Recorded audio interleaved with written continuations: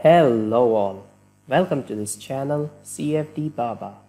We are going to start our new ANSYS playlist where I will be uploading 10 more ANSYS videos. If you haven't checked out my first playlist yet, you can watch it right now to understand all the simulations starting from basic to intermediate level. Today we are going to simulate filling of a water bottle by using water as a fluid.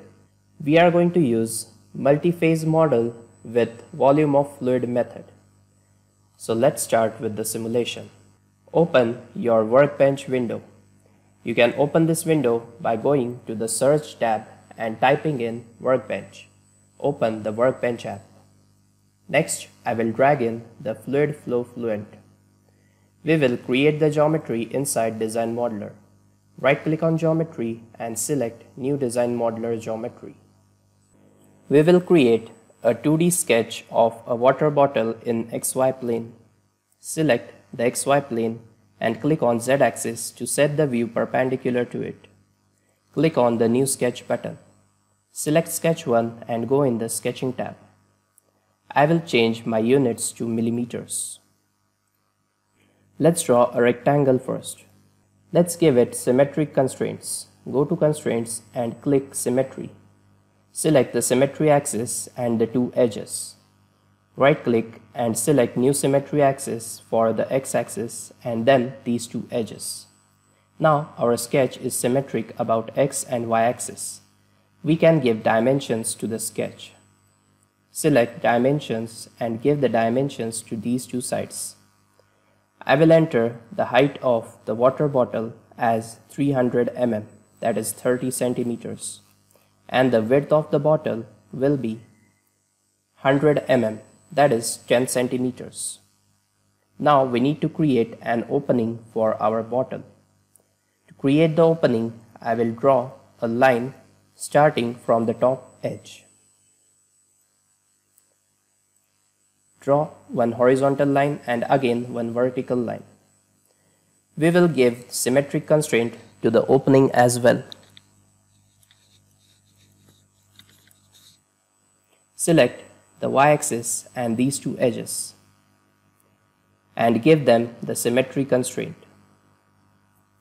Now we will give dimensions to the opening. We want our opening to be 20 mm. We will give the height of the opening as 25 mm. Now we need to trim out this edge.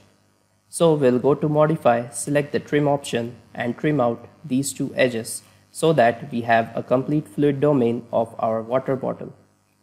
Now I will apply fillets to all the four edges of our water bottle. Select the Fillet option and enter the radius as 10 mm.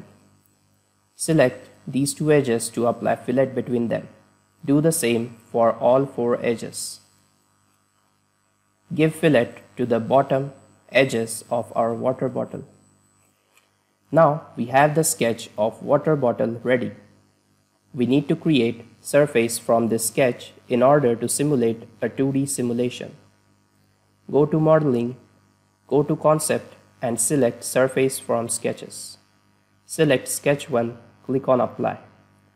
Select the operation as Add Frozen. Click on Generate. Now you can see we have the surface of our water bottle. Select the surface body and change its type to fluid because we are going to simulate for the fluid domain. Now our sketch is ready. You can close Design Modeler. Now we will mesh our geometry. Right click on Mesh, click on Edit. Once the geometry is imported, we can create the sketch. I want 10 divisions at the inlet edge. That's why I will give element size of 2 mm because the length of this edge you can see here is 20 mm. Right click on Mesh, click on Generate. Our mesh has been generated and you can see that we have exactly 10 divisions on our inlet edge. Now we will give named selection to all the boundaries. Select the Edge Selection filter. Select the inlet edge press N button and name it as inlet. Press enter. Now we need to specify ambient edges so that when water gets filled inside the bottle, the air inside the bottle can escape. So I will select these two edges, press N and name it as ambient. This will be the outlet for our air inside the bottle. Click on OK. Next, I will select all the other edges which we will name as walls. Make sure you have selected all the edges, press N button and name them as walls. Click on OK. And now we need to give name to our fluid domain. Select the face selection filter, select the face, press N and name it as fluid. Click on OK.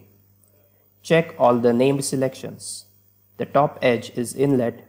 These two edges are ambient.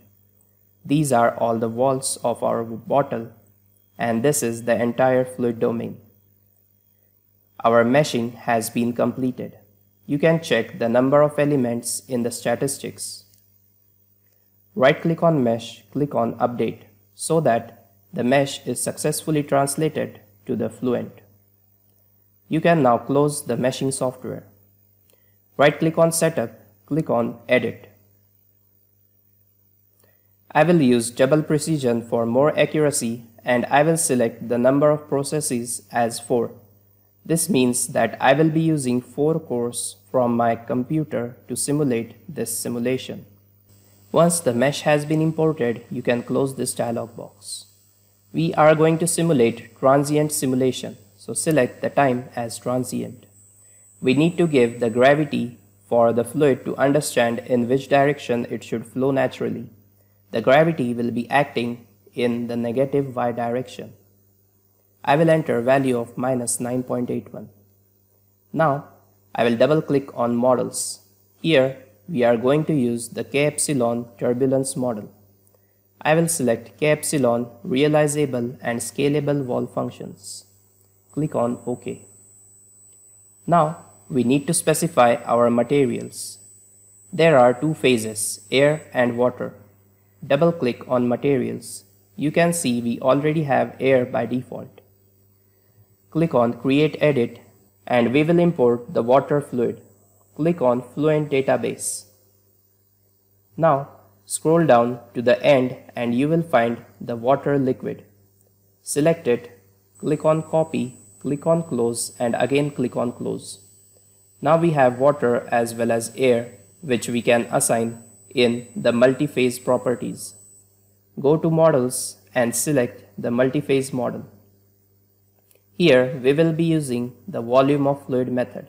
This method is useful to track the interface between 2 different phases.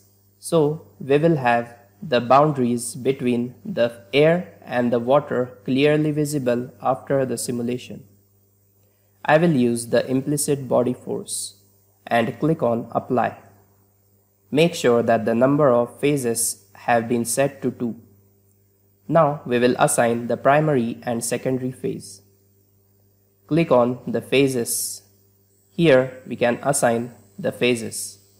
Make sure that you are assigning air as the secondary phase. Secondary phase is the phase with which you want to initialize your solution. So initially the entire bottle will be filled with air and later on the primary phase, that is water, will enter into the bottle through inlet. Select the secondary phase as air and name it as air. Select the primary phase and use water for primary phase and name it as water. Click on apply. Next, go to the phase interaction tab. Here we will specify the surface tension coefficient. Select constant value and enter the value as 0.072, which is the standard value. Click on apply. We will enable the surface tension force modeling as well. Click on it and click on apply. Click on close. Now we have set up our multiphase and turbulence model. Always remember that in the phases, the primary phase will be assigned with the value of 0 and the secondary phase will be assigned with the value of 1 when we assign them in the boundary conditions. So 0 means water and 1 means air. Go to the boundary conditions. Here I will select the inlet. I will use the type as velocity inlet. Click on edit. I will enter the value of velocity as 0.5 meters per second. Click on apply. Now we only want water to enter through the inlet. So make sure that the phase air has been set to 0 volume fraction. That means only water can enter through the inlet. Click on close. And we will apply the pressure outlet boundary condition for the ambient boundary. Select the type as pressure outlet. Make sure that the phase for air at pressure outlet has been set to volume fraction of 1. That means if backflow appears on this boundary of the pressure outlet, then only air is allowed to come back into the fluid domain. Click on apply. Click on close. We have set up all the boundary conditions. Now we will set up the methods for simulation. We will use the PISO scheme, which is good for setting up multi-phase volume of fluid simulations. Now we will initialize our solution. Double click on initialization. We will use standard initialization. Select the value of turbulent kinetic energy and turbulent dissipation rate as 0. And we will enter value of air volume fraction as 1. This means that the whole domain will be filled with air at initial boundary condition, that is at time is equal to 0. Click on initialize. Now we will run our calculation. Before that, we will set up a contour so that we can view how the solution is proceeding while it is running. Double click on calculation activities. Here double click on solution animations. We will use storage type in memory and we want to record after every 2 time steps. Now we need to specify where do we want to record the animation. So we will select new object and here we will create a contour. We want to create a contour of phases. We will select the phase as water. Click on Save Display. Now you can see that the entire fluid domain is filled with water, which is the blue color. And at time is equal to 0, you can see that at inlet the value of volume fraction is 1, which is water. And now water will start flowing in as we start our simulation. Click on close. Here select contour 1 and set the animation view to front. Click on preview. Now you will be able to see the animation with this view. Click on OK. Next, double click on run calculation. Here I will specify time step size of 0.01 second. And we will run our simulation just for 1 second. When you run the simulation in your own machine, you can increase the number of time steps accordingly. So to simulate for 1 second, I am entering number of time steps as 100. So the total time of simulation is calculated by multiplying these two numbers. So 100 into 0.01 will give us 1. So the simulation will run for total 1 seconds. You can increase the number of time steps if you want to run for more seconds. Click on Calculate. You can see that the residual graph is being printed on the screen.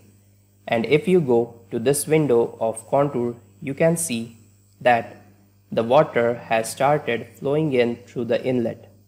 So as the calculation gets completed, you will be able to see the animation simultaneously. Let's wait a bit until the water fills in the bottle.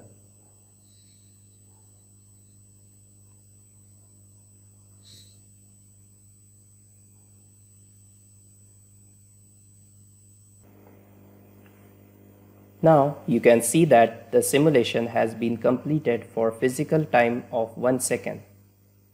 Click on OK for calculation complete message. Now I will show you how you can view this animation.